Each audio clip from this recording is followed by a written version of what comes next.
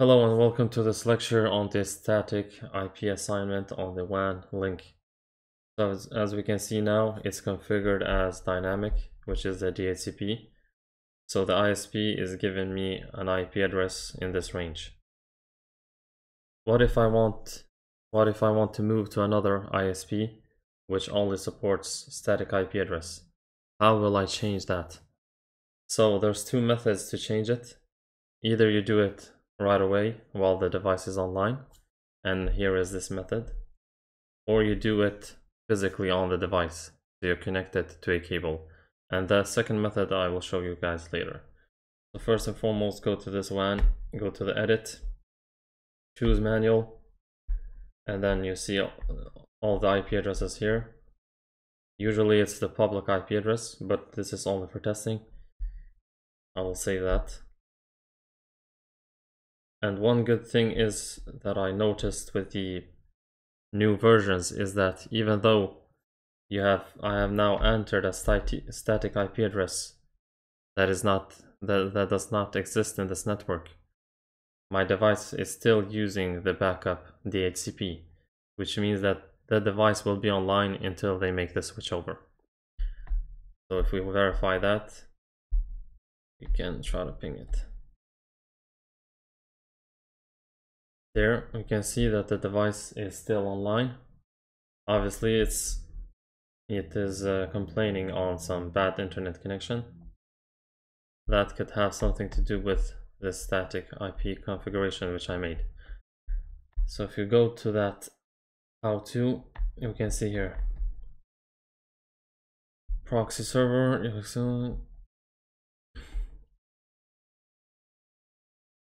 It could also have to do with that I'm using not to the public IP address. So this is how we do it. Once you have connected it, or once you have configured this and it is updated, you just disconnect the device and connect it to the other ISP, and then you will have connection directly. So let us move that back and see if we can make this bad internet connection error here disappear. Alright, so now let's try the second method of static IP assignment, which is when the device is not connected to the internet. So first and foremost, take a Ethernet cable and plug it into your computer, and then on a port 1 to 4 of the Meraki MX appliance. Once that's done, I went offline here, so let's check if I can go to that site, which is wired.meraki.com.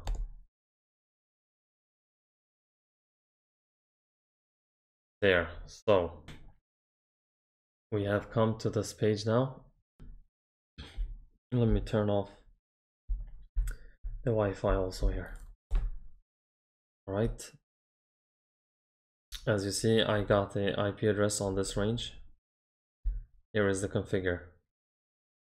So here you can put your I think it was the serial number. Alright, so what I did was I put in the serial number and then no IP, no password, and that's how we log in. So here we have the different connections. The internet, as you see, by default it's using the DHCP. We will change that to static. So we'll just pick one here. Let's just use one random IP address here. There. So that is all. Direct connection. Once you have done this, where do we have the save button? There we have it. Save. Alright.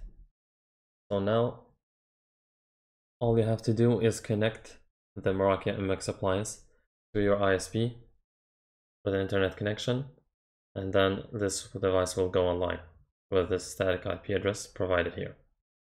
So that's all for these two methods of connection. Thank you for watching. Bye.